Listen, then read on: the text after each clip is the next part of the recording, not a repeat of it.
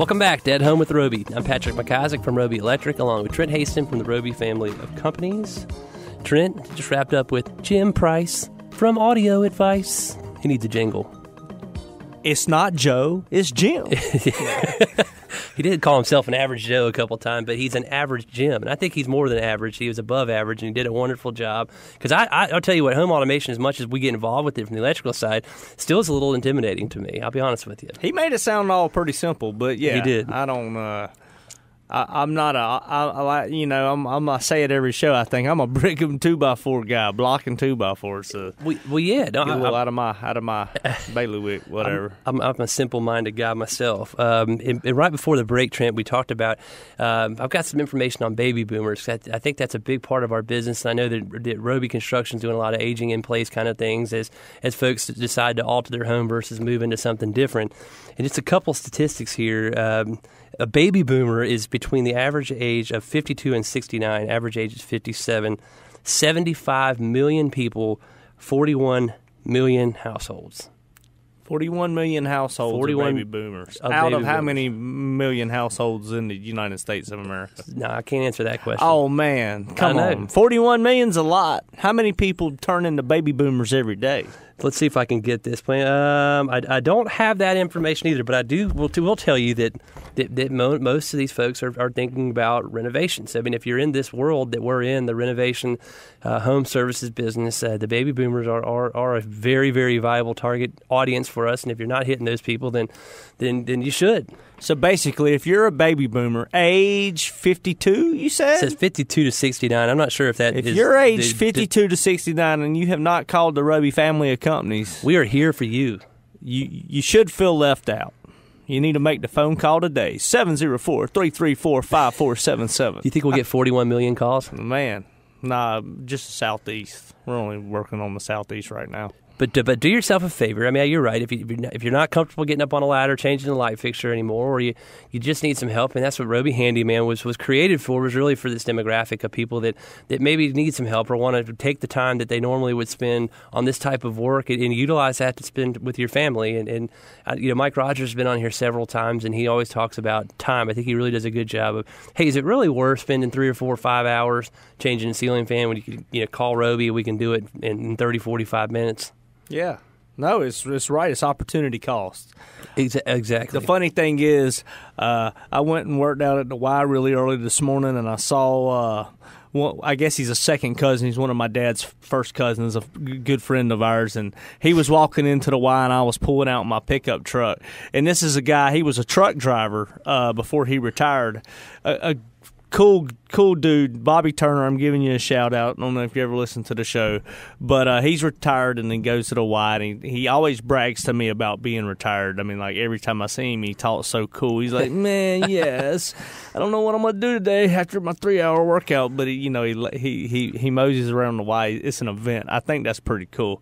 But he always keeps his vehicles very clean. And I had my truck really clean today, so I was glad I saw him. It was like a targeted sighting. It's strategic. And he comes up to me and he says, "Oh, you're finishing up?" And I said, "Yeah." He said, "What are you doing?" I said, "I'm headed to work, dude. I mean, I got to go work." Yeah. He said, "That is so wonderful. Thank you for my Social Security. Please keep working. I love my benefits." But he thought that was the joke of the day that he was giving me. But it's pretty cool. I would say. So it's 52 to 69. He is probably on the high side of that baby boomer. But a lot of baby boomers now keep working because we're so healthy at such an older age than in the past. Buffett talking about Social Security, one of my favorite things is he said when Social Security was originally designed, it was designed to you started getting Social Security benefits about 4 years after the average death age.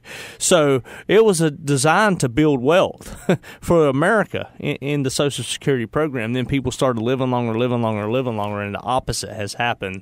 So I just think that's a pretty cool fact when you think about it that way. You're talking about Warren Buffett, not Jimmy Buffett. I'm talking about Warren Buffett. Jimmy Buffett's happy to still be alive. You're right. Seems to have done something right. He seems to be doing something right. I've heard he started a retirement community while we're on the topic of baby boomers that it's called Margaritaville. Really? I don't know. It's one of those things that pops up on your social media. I'm not sure if it's really true or not, but I asked my wife. I said, "Hey, can we move?" I could probably live in Margaritaville. I think I could handle that. I've even joked with my wife because we're around all these retirement communities and sure. senior living facilities and housing, and I'm like, man, I could live at one of these places now. I'm telling you, man. One of my buddies, Luke Walker, his parents live at the Villages, and the way this guy describes the Villages, I'm with you. I could deal with that. So, having your own golf cart, it's cool. Yeah, and you just hang out and party. Play golf. I don't know, play games and play golf, play bocce ball, play pickleball. There you go. No, it's pretty good, and that's why that industry is so strong. The senior living industry is so strong. It's continuing to grow. It's obviously why the Roby family of companies, from all of our angles of construction and services, has embraced it. We have Roby Cross as our senior living brand.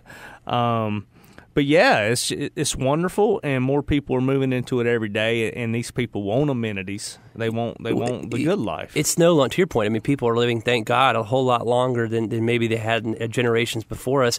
And these aren't nursing homes anymore. These communities are unbelievably nice. And to your point, I would live in one tomorrow. I mean, they're gorgeous. I mean, and everything's sort of taken care of, and it kind of gives you the opportunity to spend the time doing the things that you love. Yeah, Pulte's new community down in Fort Mill. We're doing all the amenity facilities down there. Roby Commercial has built those, so we're very blessed to be able to work with Pulte and be able to work in this industry. So, Patrick, got any last words on today's show? I thought it was very educational. I didn't. Go back and listen to the podcast. Learn a little bit about home automation and home control from Jim Price from Audio Advice.